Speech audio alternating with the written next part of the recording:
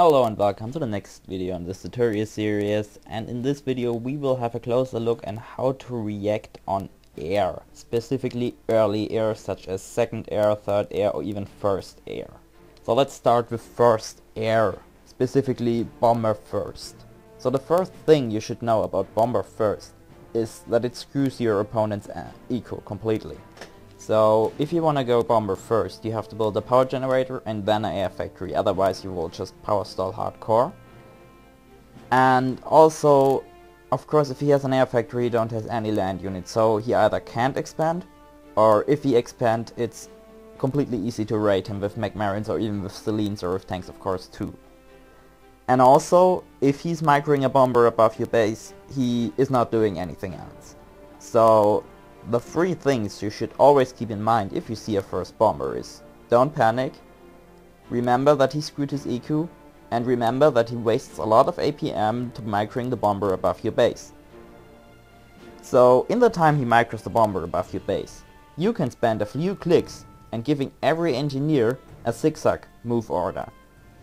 Or if you got the time, then you can manually redirect the move command just in the moment the bomber throws the bomb, or if you're a bit better already, shortly before it throws the bomb. You can see that, but it's a bit more difficult and you need a lot more practice. But normally you can just throw it in the moment the bomber throws the bomb. However, you have to take care that the engineer is already moving. So it's moving in one direction, and when the bomber is throwing the bomb, then you turn around. The next thing is, once you reach higher levels, you will encounter so-called hover bombers that just hover above an engineer or your base. So the thing about hover bombers is they can absolutely be devastating to your power spam at the very beginning of the game. So when you build your first pigeons, you shouldn't build 3 at one side of a factory, even if that can give more agency. If you build a second factory, you should always build 1 pigeon on each side of the factory, so the hover bomber can only kill 1 pigeon at a time and not 3 pigeons at a time. The next thing is, once you see the bomber, and if you do not plan to go for an early air, then you should always have a scout in front of your base. It's also a nice trick to send your scout next to unbuilt mass extractors, because your opponent might think that it is an engineer and wastes a bomb on it. So you can see the bomber in time.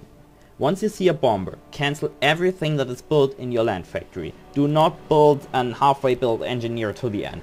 Cancel everything immediately and build 3 anti-air. These anti-air should not stand directly in front of your factory. So not that one bomb can kill them all 3. Split them up and try to follow the bomber a bit, and always take care that the bomber somehow is in radar range, that you have at least 1 land scout. And once the initial bomber is dead, you spread out that anti-air, and you definitely have to go second air, or maybe in third air. That depends on your personal choice and maybe how successful your raiding was. And that's already the next point. If you see first bomber, the enemy, you have always to remember the enemy doesn't have any land. So if some enemy thinks he has to go first bomber on a pure land map, like Theta or something, use your commander, run to his base and raid every engineer that is outside his commander's range. In the moment an enemy goes first bomber on a small map like Theta, you have to raid every engineer. So once you killed the bomber with the 3 anti-air, build an engineer and then build just 3 labs or build 3 Selines and send them to mass points and kill every engineer that tries to expand.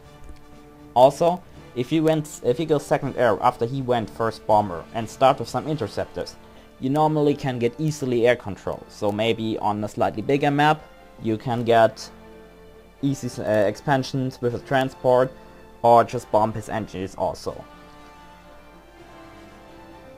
So on some maps, I take Wildfire as an example, you cannot go for land attack as long as you get A on a Seraphim. And well, if you're playing Seraphim for example on such a map, you can almost expect that first or second air is coming, and often it's first air. I've seen even first air for Cybran on that map.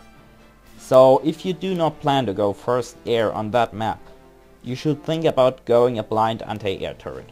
Of course, building blind units is always a bit tricky and a bit dangerous, But since there is so a huge wreck in front of your base and really need to get that wreck, and if the engineers that go there just get bombed all the time, you basically lose, even if your base is not damaged by the bombers. Just go anti-air turret, that's okay. Anti-air turret is not so expensive that it loses you the game. But a bomber hovering above your power spam is definitely a game lose on Whitefire. Also, if you lose, always the engineer that goes reclaim the naval wreck. And the second thing, let's go to second air. On 10x10 maps, it's the same. You can almost expect second air from everybody. Maybe not if the enemy is UAF.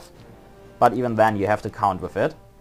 So if you do not plan to go second air, you either go some blind anti-air, and as well as the blind anti-air, you need to go for heavy raiding. If you do not go second air on a 10x10 or bigger map, then you need heavy raiding and you need anti-air in your base. Another thing you should never try is that if the enemy goes early second air, like, I don't know, he used an engineer to support his commander building the air factory and then rushing a bomber, whatever, don't try to force out an interceptor. That often doesn't work. The bomber can bomb the interceptor or the air factory while it's built, and then the interceptor will never finish and you waste lots of energy and mass into that interceptor. So better go for mobile anti-air, that's the best thing, or just go for an anti-air turret. An anti-air turret in your base never hurts. About Ghetto Gunship. Ghetto Gunship, it's a bit harder because it can deal a lot more damage and it also can put down the labs after the transport has basically been destroyed or heavily damaged. Well, on the maps where you can, there aren't so much maps in my opinion where you can go Ghetto Gunship. It's like, it's very common on Fins, on Fields of Thunder, on Cracked Dunes. Basically, all that maps that have controllable choke points. Okay, I've seen it on Terra too, but normally it's like where you can go to one choke point with your commander, and on the other choke point you can deny early raiding with 2 early tanks. Basically, if a Ghetto Gunship is above your base, you need to have already 2 or 3 land factories and they need to spam some anti-air immediately. The problem is often that, for example on Fins, you move out early with your commander. If you move out early with your commander and if you do not plan to go any kind of air on, I take Fins Revenge as an example because Ghetto Gunship is really common there, you need to get a scout somewhere. So especially if you're for example playing Aeon against UEF, you can almost be sure that there's a Ghetto Gunship coming. So just place one of these hovering scouts in the middle of the map, and if you see the Ghetto Gunship coming, immediately start building anti-air. And against Ghetto Gunship, I would suggest to build at least 6 or even 8 anti-air. You shouldn't try to build an anti-air turret with your engineers because the engineers just die too fast to the Ghetto Gunship. So mobile anti-air is normally a better idea as long as you don't have your commander in base, which can build an static anti-air turret, which work of course too.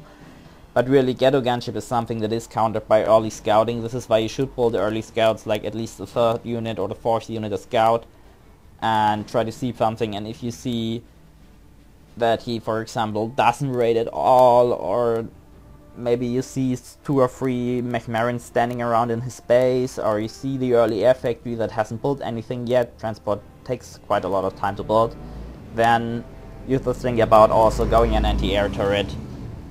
That really can help.